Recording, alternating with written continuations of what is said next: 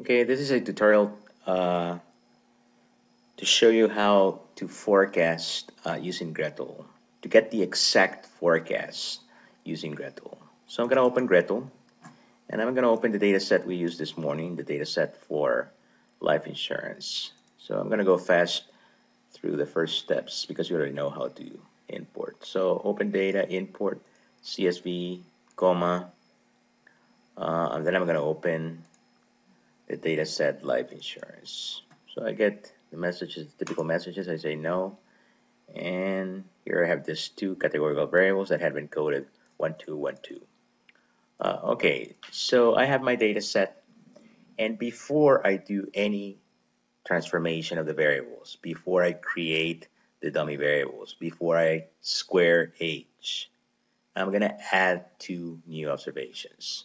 So suppose I want to run a regression, and after running the regression, I want to forecast the cost of life insurance for two new persons, for which I have age, gender, and smokes, but I don't have the information about cost. So I'm going to use Gretel to produce that forecast. So what I'm going to do is I'm going to uh, take a look at the data sets. See, I have 92 observations. So I'm going to add two new observations to that data set. So I'm going to close here, and I'm going to go to data and then add observations. So I'm going to add two new observations, and then I go back to data set, and you'll see that now I have 94 rows, and the last two rows are empty. So what I'm going to do is I'm going to say produce a forecast for myself, age 47, gender male, obviously, but male is 1. So 1, and smokes, I don't smoke, so I get 2 for smokes.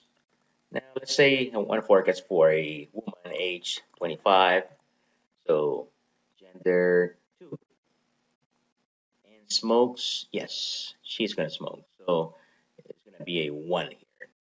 Okay, so notice the two new observations, they have all the information for the independent variables, but we don't have the information for the dependent variable.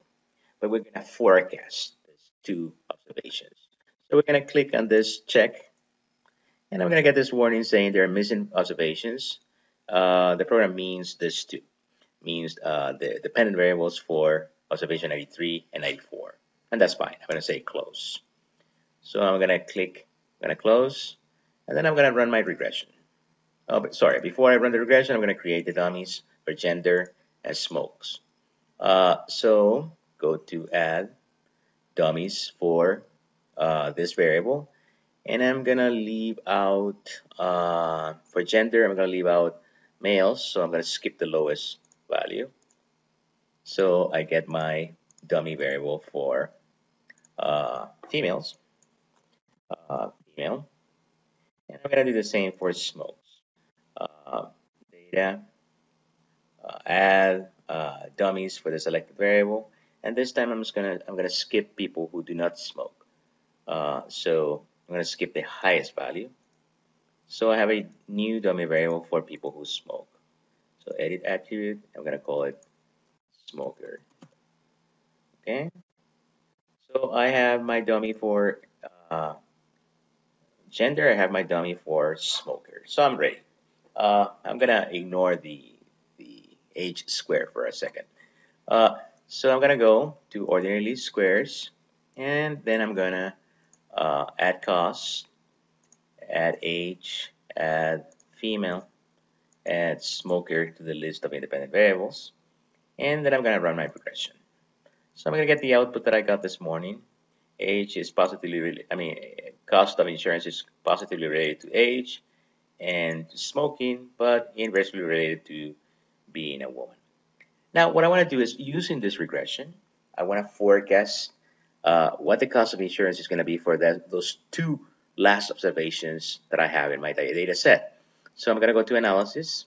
I'm going to click forecast and see the program already knows that I have two observations at the end of the data set that do not have a value for cost. So it takes a guess that we want to forecast that range. So we want to forecast from observation 93 to 94. That sounds correct. So we're going to accept the suggestion and we're going to click OK. So what do we get? We get, notice, we get our prediction for uh, for the last two observations. See the prediction here. This column is prediction. The third column is prediction. Then standard error, and then the last two columns is our the interval.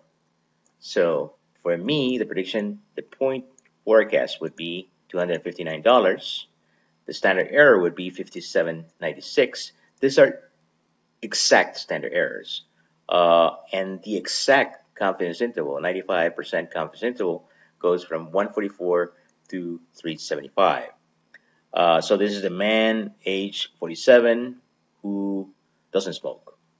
How about the woman, age 25, who smokes? Well, the prediction, the point prediction, is going to be minus 69. So there's something wrong with that prediction.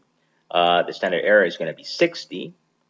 And then the range, the 95% confidence interval, goes from minus 189 to $50 for insurance. So we have been able to produce the exact confidence interval for the forecast for those two last observations. There's something nice here. I can add a new variable that contains this forecast, but I'm by clicking this. So add to the data set, and then if you check the list of variables, I have a new variable that contains the predictions, the point predictions for the last two observations. It also has predictions for the last for part 45 observations, but I'm interested in 93 and 94. So those are my predictions. I'm going to stop the tutorial now.